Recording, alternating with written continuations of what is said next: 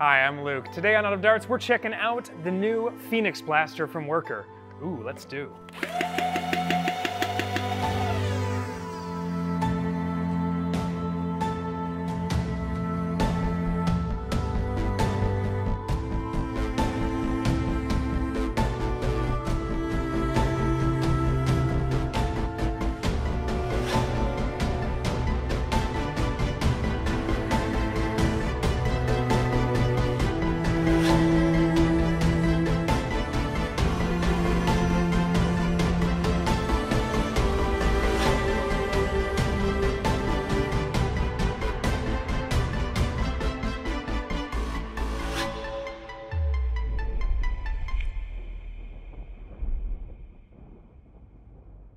Anybody that's been in this hobby for a while knows that Worker is one of the biggest contributors to third-party blasters, shells, mod springs, magazines, other parts and accessories.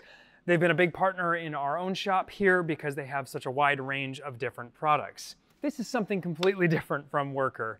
Now, they have previously offered quite a few different shells, but most of those were based on either very similar internals to the Retaliator, the Longshot, or to the Strife in the case of the Swordfish and the Dominator. This blaster is unique altogether. It features completely unique pusher system, a rather oddball flywheel 3-stage system with mini flywheels, we'll get to that in a little bit, and a surprisingly strange form factor. Now, I think it's really exciting to see Worker venturing into a complete blaster because the more blasters we get out there, the better, especially when they're injection molded. It gets them down to a price point where more people can afford them than your average 3D printed blaster. That said, there are some definite quirks with this unit, and I think it's going to be a very mixed bag to shortcut the conversation here, but I think some people are going to really love it and some are not.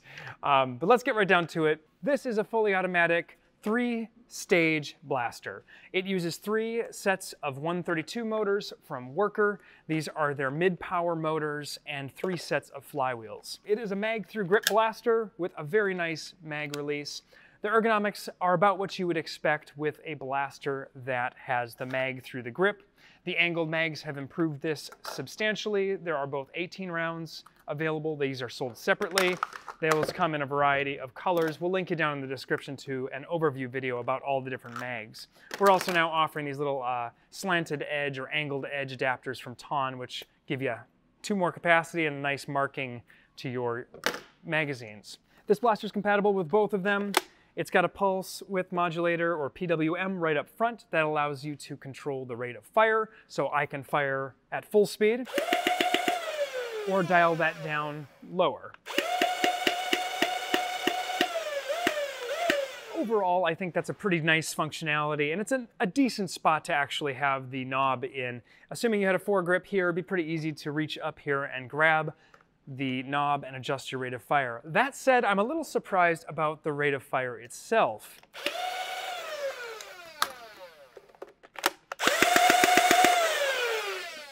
I'd peg that at about 6 or 7 darts per second, and in today's competitive blaster market, that's pretty darn slow, especially when you've got 3 stages of flywheels to help, in theory, keep up with a high rate of sustained fire. I'd really like to see this shoot a little bit faster. One of the first things I'm going to be doing is checking out what motors can go in here to up that rate of fire. It's a standard 130 motor, maybe a 132, but regardless, we know we have options. It should be pretty easy to toss a Fang or a Kraken in there and ramp that speed up there. Certainly should even be possible to replace that with one of the blue gear motors that we sell to actually solidify and max out your rate of fire. And since you do have the PWM, should also give us a lot of options for really tuning that in and dialing it up or down. This blaster is not select fire. I've had a couple people ask that already, but it certainly could be with the right board and additional work. The blaster is powered by a 3S LiPo. The battery, of course, is not included. And I was very pleasantly surprised to see that it features a very large battery compartment. This is one of our largest packs. I think it is our actual largest pack at the time of publishing this video. It's a 2200 milliamp hour 60C Zippy battery, and that fits in here no problem. There's also still enough room for the cords and cables and even a LiPo alarm. So one of my biggest fears with this was that it was going to require, you know, a battery stock or some other way to connect the battery. Turns out Worker was quite wise here in allowing enough room inside for a battery that can properly power 6 motors at stall when they first turn on and power up. That's a pretty heavy load on the battery. In some more detailed videos in the future, I'll definitely check that current and see how heavy that actually is pulling. But I suspect a lot of users are going to maybe consider rewiring this to a different setup. When I first picked up this blaster, one of the things I noticed was that it was substantially larger than I had thought in photos. Now, on one hand, I'm really glad to see that because we do get the nice large battery compartment, but on the other hand, it really looks like a brick. I feel like someone took an angled magwell, drew a square, chopped off a couple corners, threw on a stock mount point and some Picatinny rails, and yeah, that's pretty much a blaster, right? It's a little chunky. Some people might really enjoy the sort of cosmetic additions on the sides. I think it's a little funky personally, and it's definitely, to me, not going to be a sidearm. When you feel this with a large battery in here, it is very top heavy, and it's got some pretty good heft to it. It weighs more than a Strife with this battery in it, because generally you wouldn't be able to fit a battery this large like inside of a Strife or a Swordfish. That said, I think this really isn't about being a secondary blaster like a sidearm, because unless you are just an absolute unit yourself, this is just not, it would be easier to carry a Strife just due to the weight alone. But if you were comfortable carrying a Strife, you'd probably be okay with this, and maybe there's a holster we can work out that'll fit these guys well. That remains to be seen. But that said, I really do think where this thing is going to excel is turning it into a primary. With a stock on here, you've got a nice compact form factor. This is actually what I kind of love to run personally.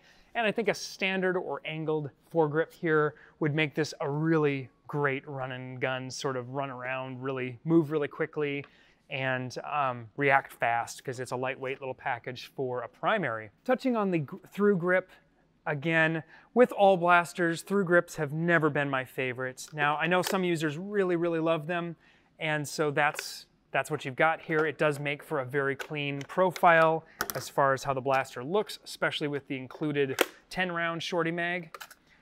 But overall, I think, for me, it's a little bit large and chunky, and you're never going to get away from that. There's no way to design something more comfortable without making so little material in the grip that you just don't have solid purchase. That said, to compare this to other through mag grips, it is one of the most comfortable I've held. The trigger well is slightly cramped, but not too bad. It feels pretty good for my hands, especially once my hand's in there and there's no obvious pinch points or pain points. And, you know, none of them are on the wall, but, you know, compared to Elite 2.0 stuff, this is wildly comfortable. So, way to go, Hasbro. Worker makes one blaster and it's more comfortable than your entire lineup. Moving on to performance, this is where things get a little sticky. This blaster has 6 flywheels, 6 motors, 3 stages. It hits 150, maybe 160 FPS. Definitely not over a 160 FPS average. Some of you are probably just rolling your eyes right now because I honestly had to say and think the same thing. There's so many problems with that. The first being, there's room for more than this size flywheel in here. There literally, I think we could design a cage. I could be mistaken, but I'm pretty confident we could fit a regular size cage in here. A Kuriaka cage, also known as the Daybreak, that geometry can hit 160 or 170 in a single stage with 2 motors, 1 stage, and this is only matching it with 3 sets of flywheels. I do think there's room to improve this, to drive that 150 well above 200 if we want to. Foam Blast with their multi-stage cages for the Hurricane have proved that you can hit nearly 200 with a 2-stage, but 3-stage at the end of the day is marketing. It is not, as much as I love Worker and their products, this is not a good decision from an engineering standpoint. It can be outperformed with just 2 stages, which will be more reliable, and less expensive. Or you could go to a single stage with full-size flywheels, get the same performance, and even, again, more redundant, more reliability, not redundancy. Anytime you've got a 3-stage blaster or a 2-stage blaster, you're doubling your probability that a motor failure will knock out your flywheels or knock out your whole blaster. Because in a 3-stage system like this, if just one single motor were to jam or fail or burn out, the entire system's not going to fire and you're going to need to fix it. And because you've got 6 motors instead of 2, like a normal setup, it's far more likely for that to happen. Now that said, I don't think these are very high crush spacing. I haven't actually opened this up to measure yet. I am looking forward to diving in, but I wanted to do sort of the retail review of this blaster first. Ultimately, on the performance side, there's definitely some room for improvement. But considering it is an out-of-the-box blaster that shoots 160, 150 FPS, and it's a flywheeler, and more importantly, comes pre-wired, pre-soldered, ready to fire, this is a game changer, question mark. As far as I'm aware, there is no flywheel blaster you can buy off the shelf that hits like this. In fact, I don't think there's anything on the shelf that you can buy other than from a third-party vendor who's modding them for you, or a 3D printed vendor who's printing a blaster like, say, our Jupiter. But I don't think there's a blaster out there that you can get that performs this well as a flywheeler and is ready to fire. That makes the Worker Phoenix something of a novelty, at least for now. This was literally open the box, plug in LiPo, fire blaster, ready to go. That puts this blaster at actually being fairly competitive in the grand scheme of things. I don't have these blasters in stock yet. We are absolutely going to carry them because I always like seeing new blasters. I'm excited to see what people will do painting these and what other kind of mods we're going to be able to come up with to improve the performance, because I do think there's some major room for that. But the price point is looking to be in the $125 to $150-ish range. Probably more like $150, honestly, by the time it hits the US shops. There will always be importers that ship directly to customer that are going to be cheaper. We can't match their price because they don't pay tariffs, because they're going directly to customer, and we do pay tariffs on everything, at least 10% on toys, more when there are motors involved. But I think we're looking at probably close to $150 price point for this. So it's not an inexpensive blaster, but it does come fully assembled. What I would like to hear from you, however, is would you want just the shells? Because I'm thinking Worker hasn't thought that we want shells. And personally, I know my audience, I think many of you would love to just have the shell and be able to 3D print a cage and wire up your own setup instead of paying extra for the 6 motors and the cage and all the soldering to be done in advance. But I'd be really curious to hear down in the comments. We'll probably throw up a YouTube poll on this as well, just to gauge interest to see whether that's something you would all want. Mechanically, this blaster is very simple. The mag release is awesome. It's a full drop. It's a single little button here. It is probably the best in-grip mag release that I have felt. It's very easy to actuate, and it is very comfortable, no sharp edges, and it just drops right into your hand, which is extremely satisfying. On the inside, we've got a standard 2-switch setup, no MOSFET or anything like that, so these were very easy to wire. You've got a large, I assume probably a 21 amp micro switch up front, but a full-size micro switch, as we would call it, and then a sub-miniature smaller switch in the back, which is just for the firing circuit, since there's not as much current going through that switch. I also wanted to mention that the pusher is a slightly different variation than we've seen before, but it looks to be fairly solid, like it should be. A pretty rock solid design, honestly, and it does have a trigger. It's a 3-switch setup, so it has a pusher return where each time you fire it, you will end up in the rear position because of that switch. And that could also be part of the reason that they don't have the rate of fire higher, because if you go too high on the RPM here, you will eventually get a runaway where that return switch no longer works properly. So I think eventually we'll be looking at putting a board in this to make it select fire. I think that would be a lot of fun. There is just a ton of room back here where we could sneak a select fire switch and board. It's not lacking for space inside. The last thing I want to cover, and this is really one of the big ones, is accuracy. Short darts through mini flywheels are already generally less accurate than the full-size counterpart, and I believe the theory here is that there's less contact with the dart, so there's more chance for the dart to wobble as it goes through the flywheel system. Now going through 3 systems and then through a approximately, I'd say 25 millimeter, 30 millimeter barrel here, aluminum barrel, there really is a lot of opportunity for the dart to just go wonky.